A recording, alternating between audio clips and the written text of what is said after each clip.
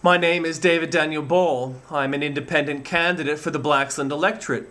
I have lived in the Blaxland area for 10 years and have been closely involved in the community and served as a local high school math teacher for some 15 years. My passion for the people of Blaxland is long-standing.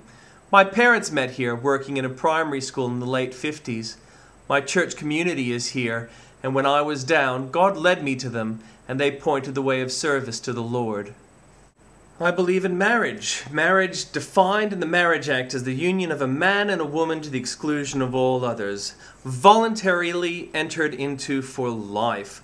I support this definition. There are many causes of homelessness. There's not just one single cause, and it is an important issue that needs to be addressed. And it's not going to be just addressed by one single thing of people suddenly having more money or government giving more money. It needs to be addressed at many, many different levels. It needs to be addressed through health care. It needs to be addressed through education. And it also needs to be addressed practically through drives within the community.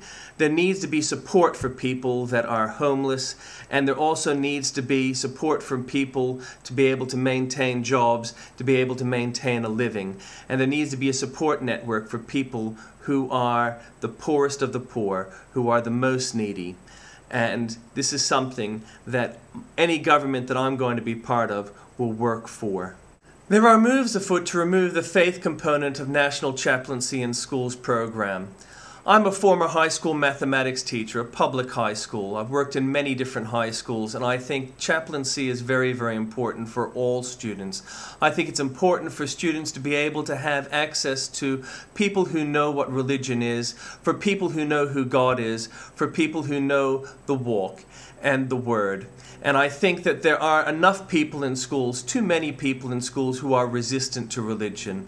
I would like to see National Chaplaincy in Schools programs sustained. There are a number of codes of practices across a range of media platforms beyond just films and literature. Some types of media are self-regulated, while others fall under the scope of the ACMA or the Classification Board. This multiplicity of media regulation is ill-equipped to keep pace with rapid technological changes, lacks effective enforcement mechanisms, and leaves children vulnerable to harm from inappropriate entertainment and advertising media products.